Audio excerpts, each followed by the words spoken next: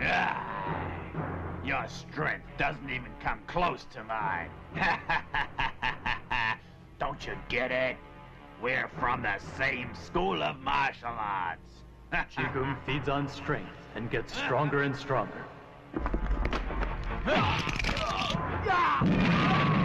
Hey guys, welcome back to The Poor Investor. So today we're going through what would you do with $500 to $1,000? Would you buy XCH, invest in hardware to farm XCH, or go the simple route of buying evergreen miners? Let's go a little deeper into what would you do between $500 to $1,000. So right now, the current price of XCH is $29 and it has finally went down below that $30 mark. And I'm pretty sure people are just liquidating and selling off their XCH to get some money for the holidays so they can buy some gifts for their loved ones. Usually in this crypto bearish market, I noticed like in, just in the stock market and everything else during the holidays is when people start liquidating because they need, some extra funds to buy some gifts. The trend for XCH right now with chia and the price being as low as it is, would it be more beneficial to just buy it with $1,000, right? I mean, that would give you a decent amount. Just make sure you don't leave it on an exchange, keep it off to a cold wallet, install the application, and then, download it and set it, forget it. Make sure you have your keys. So that's an option for you. Right, so let's go over what am I talking about, and this was based off a Reddit post. Is it worth getting into chia mining with $500 to $1,000? And to be really honest, everyone started chiming in. They were like, yeah, you learned a lot.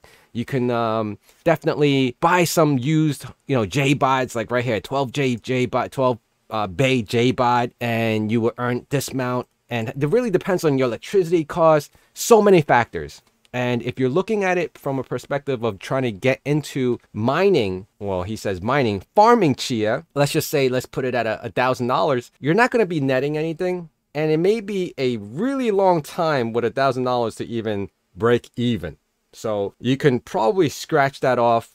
I'm not saying that you can't, but the price definitely has to go above this $29. Now, if you were really into buying hardware and wanting to actually get into chia, JBOD prices with the full setup, meaning coming with the caddies or, dual power supplies, motherboard, RAM, and all that good stuff, they can add up.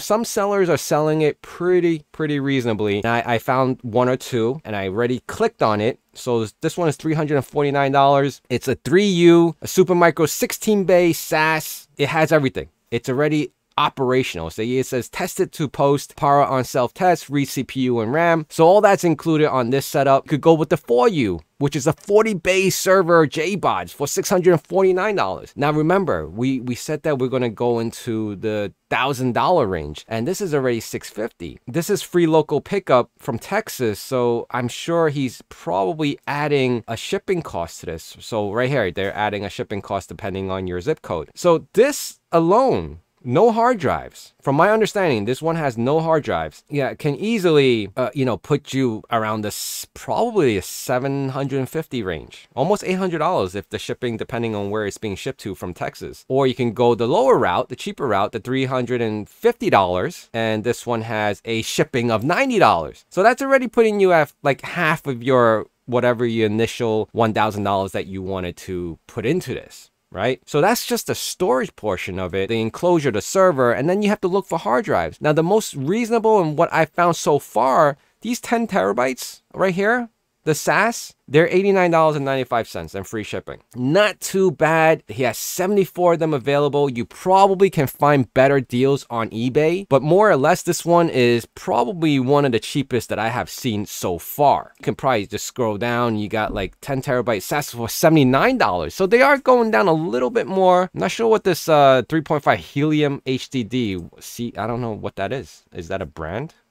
Never heard of that one before. Same day shipping, full warranty. I'm not sure what the warranties are, but mind you, they're running for $79. This one is free shipping. Let's just say it's $80, right? Even if you purchased this one right here, this 24 bay for $255, this is just a bid amount. This is not even the purchasing, so you don't know what you would be paying when you actually win this one. But there's so many factors, right? So once you get this, now, mind you, these JBODs, would probably not be really efficient in plotting the actual plots for farming chia.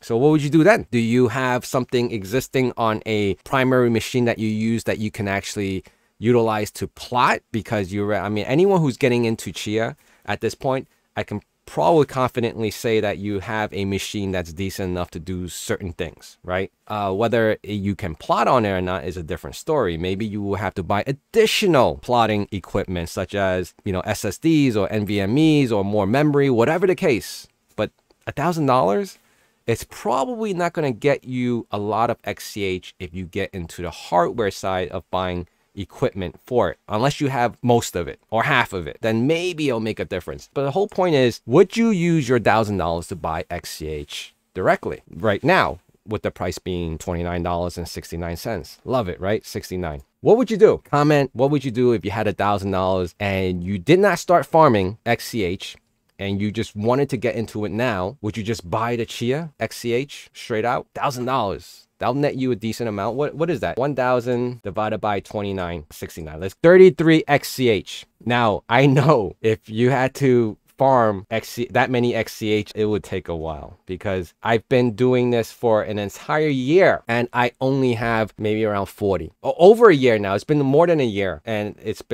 and I spent a decent amount. Of course, the prices were a lot more in the past, and right now it's, you know, $1,000 can get you 33 XCH. What would you do? Comment below, let me know. I thank you guys for being here. I know I will be making more videos on chia, just in general. Very kindergarten basic level. Should we get into it? And if we do get into it, my next video will probably be, I'll be buying some additional equipment. I'm being serious now. I'm buying additional equipment just to start off XCH as if I was a newbie. I'll still be farming my existing stuff, but I will be buying new equipment because I have all these extra parts laying around. I just want to build up another machine.